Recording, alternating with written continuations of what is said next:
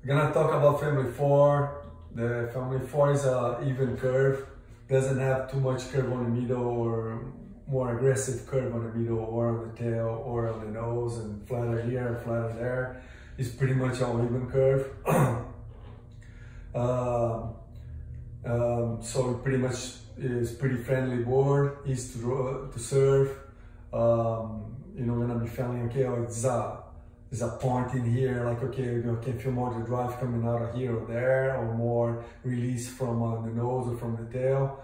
Is a board kind of like it's gonna be getting like a smooth rides. That's what it is, you know. So you're pretty much getting the drive from this area in the middle towards the tail. It depends on the position you are on the board. You're gonna get more drive on the nose too. So it's pretty evenly. So it's like I say, it's a friendly board, easy to ride.